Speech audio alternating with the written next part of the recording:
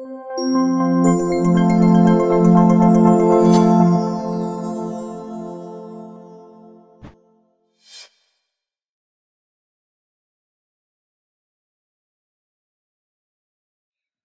think that telemedicine sprang up very quickly during the pandemic out of necessity. We had to. And while it's not the ideal way to take care of a patient, it is one way to take care of a patient. And I think that when the world comes back to normal, because it's hard to think of it now, but the pandemic will end. There's no doubt about that. I think that telemedicine will still stay around to some extent. In my opinion, there's nothing better than actually sitting with a patient, making non-digital eye contact, etc.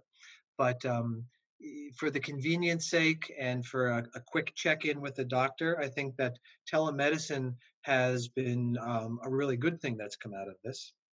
The second thing is the anti-CGRP monoclonal antibodies, these monthly shots.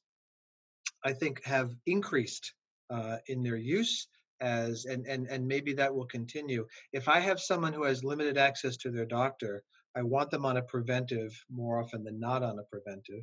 And if I'm going to pick a preventive, I want a very low maintenance preventive. And what we know about these CGRP monthly shots is they tend to be, by and large, well tolerated with high compliance and good safety and efficacy. So I think we're seeing a little shift more toward them and perhaps away from some office-based stuff.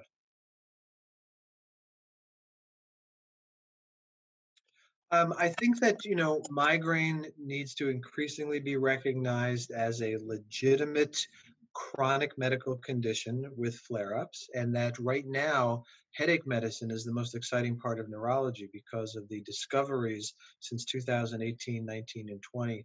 And even in a pandemic, when patients generally are even suffering more with migraines, we now have a good set of migraine-specific tools to offer them to make their lives more livable.